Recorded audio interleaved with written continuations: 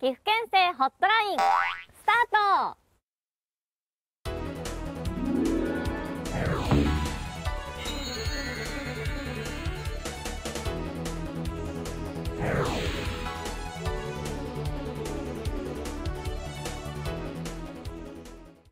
岐阜といえば豊かな農林産物、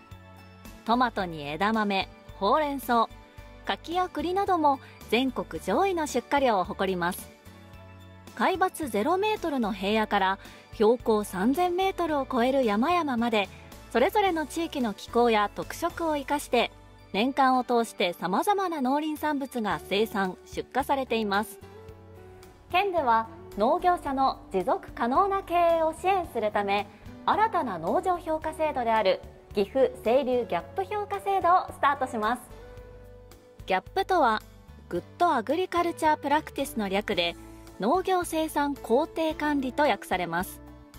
県のギャップに関する窓口であり、農場評価を行う岐阜清流ギャップ推進センターの中島さんにお話を伺いました。岐阜清流ギャップ評価制度は、食品安全、環境保全、労働安全などの観点で農場の運営の仕組みや手法を評価し、農業経営の持続性を確保する取り組みです。岐阜清流ギャップ推進センターは、農場評価を実施するとともにギャップに関する相談に応じたり、指導員の育成などを担っています。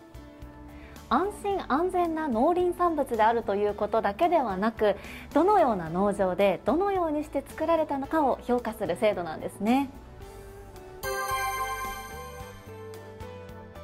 合土町で小松菜などを生産している北村さんの農場です。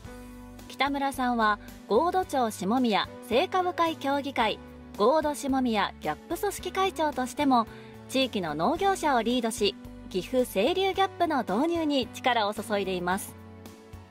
生産する野菜が、美味しくて安全というのは、私たち、農業者にとっては当たり前のことです。今回、この制度を活用するにあたって、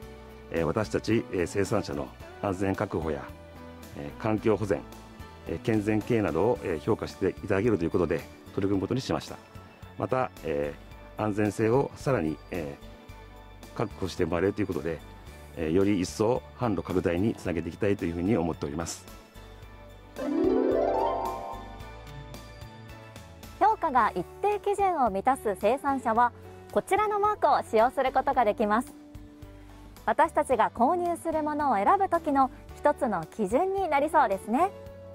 今回は岐阜の農林産物の評価制度、岐阜清流ギャップ評価制度についてお伝えしました。